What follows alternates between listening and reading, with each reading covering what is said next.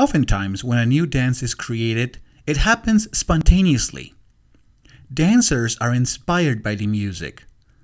Paraphrasing world-famous instructor and performer Albir Rojas, dancers are going to move according to what they hear, which in turn becomes their own interpretation of the music. This is a story about a dance that is a direct result of interpretation and style fusion. It is the story about a dance that, in its very short lifespan, has influenced many other dances and has produced several sub-styles and genres. This is a story about leaving a strong legacy. This is the story about Zouk.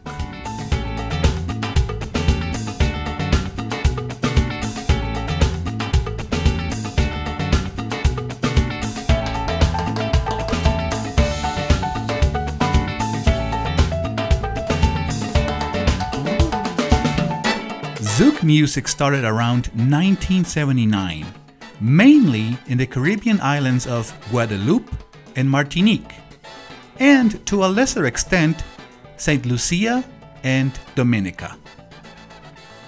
It started as a musical blend of several Afro-Caribbean rhythms combined with American pop music, and one of its main characteristics was the use of synthesizers. The first Zouk songs were in French Antillean Creole, which is a blend of French and African languages, and it's spoken in the islands. Some historians argue that the word Zouk means dance party. However, the term comes from the Haitian Creole word souk, which means to shake. The music gained popularity with the commercial success of the band Kassav, one of the very first Zouk bands ever created and the first superstars.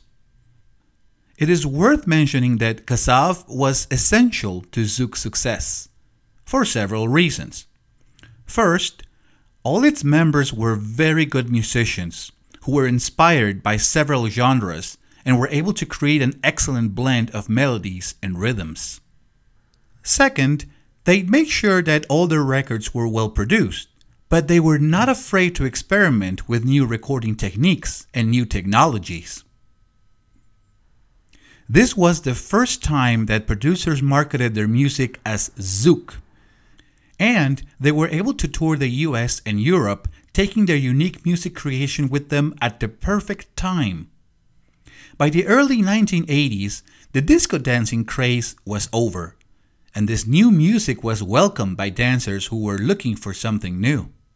Also, people in the French Antilles were particularly fond of Zouk, not only because it was good and fresh, but also because it was something they called theirs, and it became a national pride. Early Zouk dancers in the French Antilles used a combination of several regional dances, such as cadence and compa from Haiti, and cadence lipso, which is a fusion of cadence rampa and calypso. However, Zouk dancing as we know it today, with its prominent upper body moves and circular motion, was influenced not by French Antillean dancers, but by another clique. According to acclaimed dance instructor Renata Pezana, in the early 1990s, the Lambada craze in Brazil, started a decade earlier, was over. Therefore, the Lambada dancers liked the new Zouk sound and embraced it. They started dancing Lambada to Zouk music and slowly modified some steps and moves to match the music's tempo, which was slower than Lambada. This is where the most popular version of Zouk gets its wave-like circular moves, its prominent body rolls, and hair whips by the follows. Lambada's contribution to Zouk was so relevant that it inspired Brazilian artists to produce new Zouk songs in Portuguese, creating a new branch for this genre that many researchers call Brazilian Zouk, with both its own music and its own dance style.